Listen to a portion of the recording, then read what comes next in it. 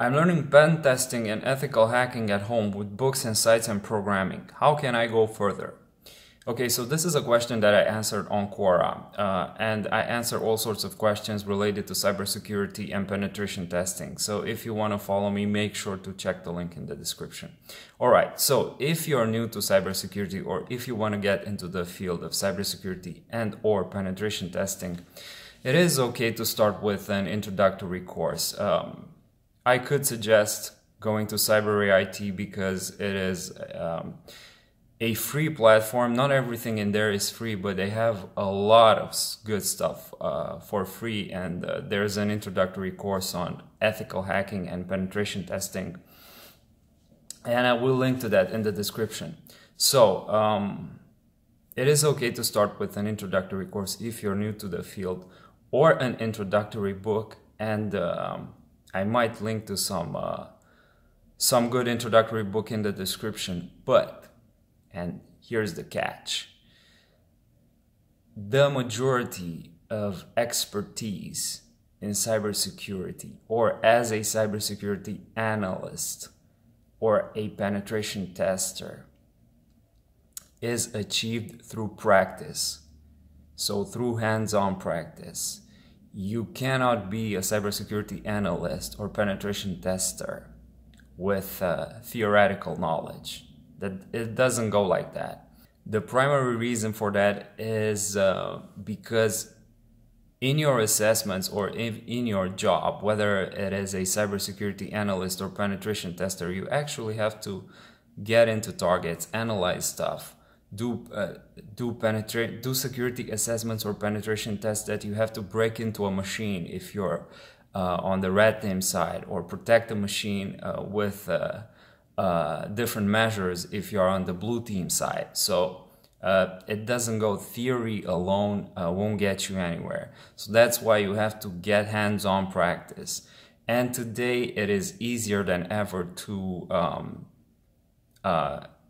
get or build a skill or get hands-on practice in penetration testing and in cybersecurity as a cybersecurity analyst. So if you would be wanting to enter the field, let's say 10 years ago, you wouldn't have sites like VulnHub or Hack the Box that would allow you to safely and legally build or craft your skill through practice.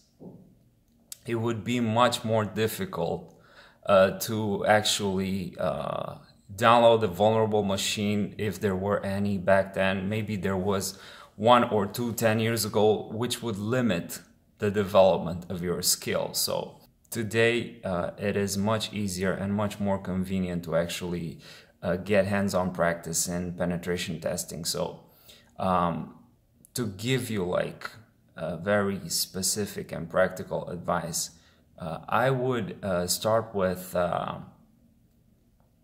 going to vulnhub.com and looking for a beginner vulnerable machine. I would download it and I would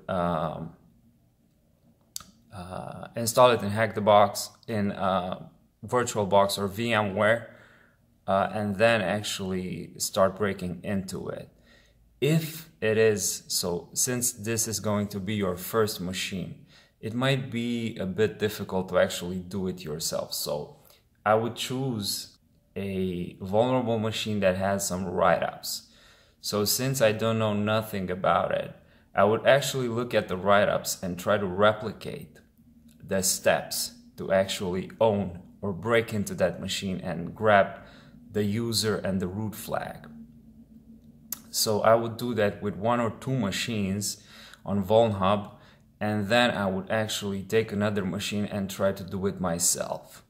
You might still encounter difficulties along the way, so if you get stuck, what I would do is to actually take a peek, just a small peek, on a write-up on that machine and try to do the rest of it myself. So if I would get stuck, I would just take a peek at the write-up, not read the whole thing, because that's not how you learn.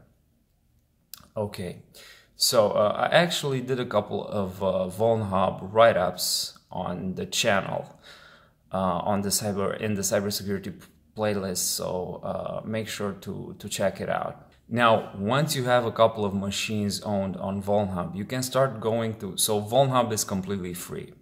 You just go there, download the virtual machine, set it up in VirtualBox or VmWare, whatever your virtualizer environment is, and then actually try to grab or try to get into it with Kali Linux. Most people use Kali Linux. I use Kali Linux most of the times.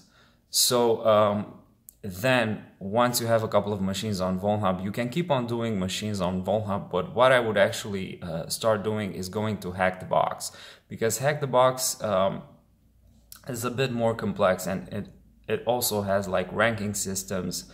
It kind of gamifies cybersecurity and penetration testing, which actually makes you more motivated to be into it. So similar to VulnHub, Hack the Box has virtual machines, but you don't have to download them. You actually connect to their VPN, and you only need the IP of that virtual machine to actually start working your way into it.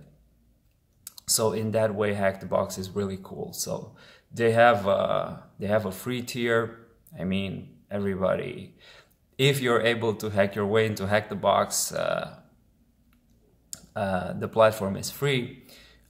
You could also get VIP if you wanna actually be on private servers which have fewer users trying to hack into the boxes. But more on that maybe in a different video. Okay, so now you have VulnHub and Hack the Box, which both of them work for the same purpose, actually to help you get or improve or develop a skill in cybersecurity and penetration testing. And you should keep practicing for as long as you find it necessary until you get comfortable with the field, because I want to reiterate, most of your expertise as a cybersecurity analyst and or penetration tester is built through practice, hands-on practice. And you can get hands-on practice on these two platforms safely and legally. Now, there are other ways that you can build hands-on practice. There are other platforms and sites where you can do challenges and even problem solving in penetration testing and cybersecurity, which I might talk about in a different video. But yeah, that might be a subject for a different video. So it is okay to start with an introductory book or course, but do get this: your skill is built through practice, hands-on practice all the time.